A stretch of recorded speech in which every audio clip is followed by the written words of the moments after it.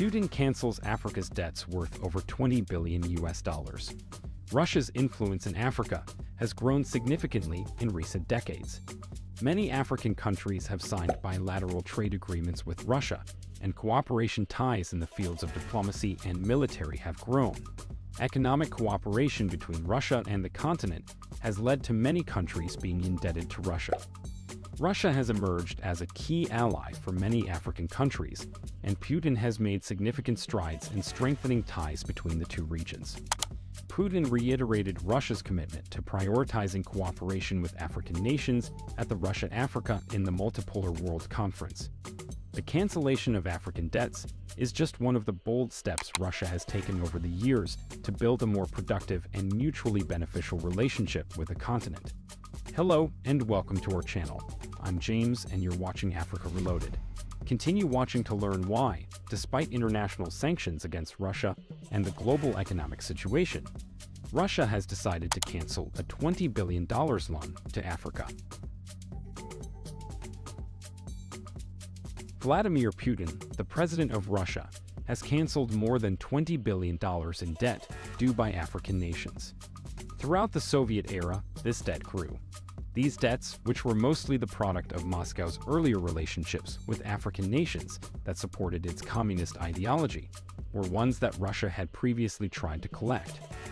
Russia supported a number of nations at this time, including Angola, Algeria, the Democratic Republic of the Congo, Ethiopia, Namibia, Mozambique, Morocco, and South Africa.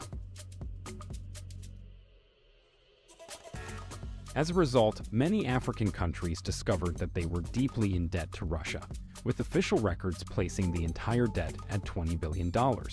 During the conference, Putin also disclosed that trade between Russia and African countries is booming, with the volume of trade expected to reach a startling $18 billion in 2022 and continue to rise. Additionally, Putin stated his conviction that the development of reciprocal economic exchanges will be facilitated by a more solid switch to national currencies and financial settlements, as well as the construction of new transportation and logistics networks.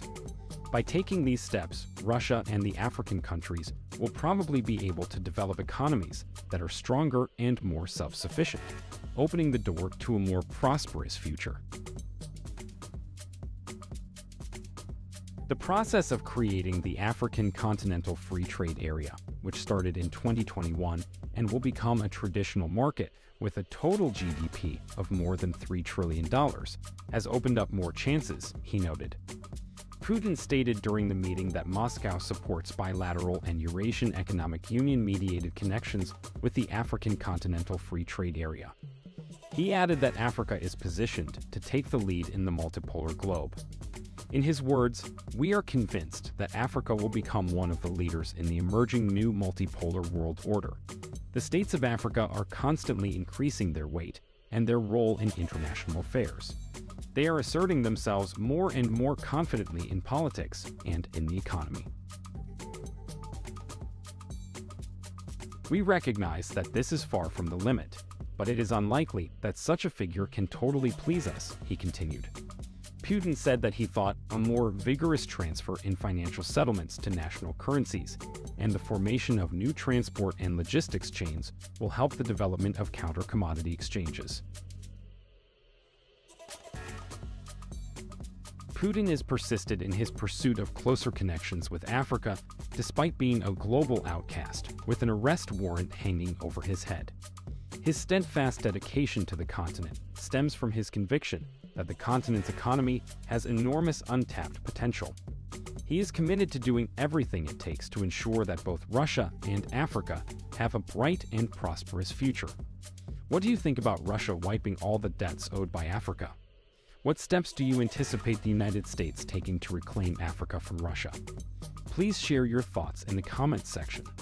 Please like, share, and subscribe to our channel if you liked this video. To receive notifications of our new videos, don't forget to switch on the notification icon.